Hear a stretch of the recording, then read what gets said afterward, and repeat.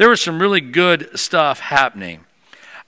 Although we do want to admit there were probably a lot of things you didn't get to do in 2020, or probably some things you wish you could change. Like we didn't get to go. We were supposed to go skiing. We didn't go out west go skiing. We were supposed to go to Greece. We didn't get to go to Greece. All those kind of things. There were probably some things that you would change if you could. There were probably some regrettable moments. I mean, how many times did you forget that you were on Zoom and your mic was on when you said that comment about so-and-so? Or maybe you typed something like I did several times in the chat room. I learned in the chat room in Zoom that sometimes people are paying attention to what's said in the chat room and sometimes they're not. You need to know that before you type in stuff in the chat room in Zoom.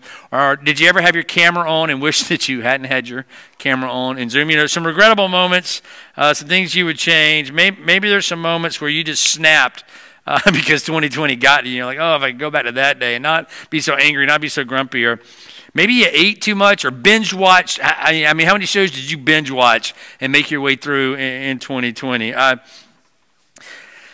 You can look back on it. You know, the trouble is, there's moments I was like, I wish I could change this or change this or change this. And it'd be great if I could get a do-over, but I can't.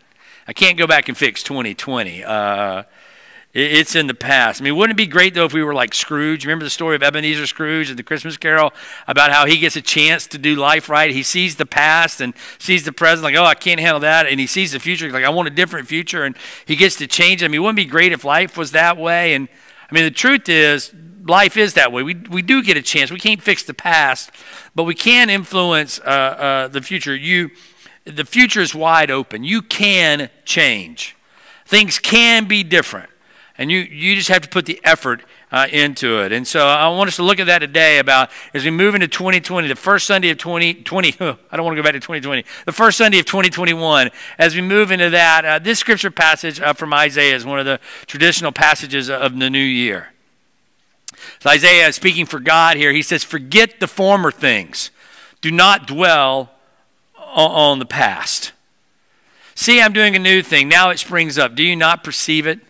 I am making a way in the wilderness, streams in the wasteland.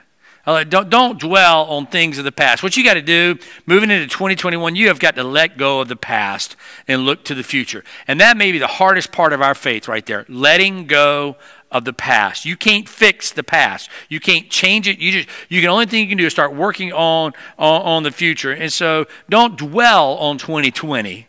Let's move on. It's 2021. Let's just wipe the slate clean. Well, you can't really wipe it clean, but you can start fresh and start anew in 2021 saying, here's some things I'm going to do. So just quickly, some ABCs about 2021.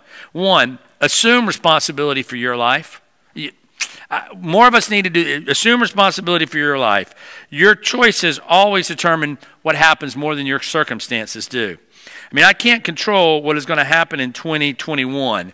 2020 taught me that. I mean, I joked with staff a few weeks ago. We're moving into 2021, and I feel as least prepared as I ever have moving into a new year as far as plans and events and things like that, which is crazy because in 2020, we were more prepared than anything else. We had some big things we were doing in 2020. Like we had changed worship service times. We were starting a big small group push. We had all these things planned out, and none of that happened. I don't have any control over that kind of stuff.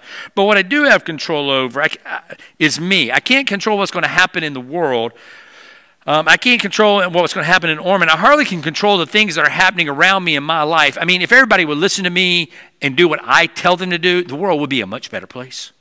However, I don't have any control over that. The only thing I really do have control over is me. I have control over my actions and my reactions. And we can choose to point fingers. We can choose to blame and say it's all their fault or here's the problem. And the truth of the matter is we did that really good in 2020. And where did it get us? I mean, think about how many finger-pointing moments we had in 2020 about here's the problem and why they're the problem kind of stuff. I really have no control over that. And I can make excuse after excuse why it was okay for me to binge watch and eat my way through whatever I did. But the truth of the matter is we all need to assume responsibility for our happiness. We need to assume responsibility for the direction our life's taking. We need to assume responsibilities for the actions of how we responded, of what we said, of what we did. Nobody made us do those things. We choose to do them. I have some responsibilities we all do for our lives and how we live it. I can control how I respond. I can control how I act. That is my responsibility, something to look and work on in 2021.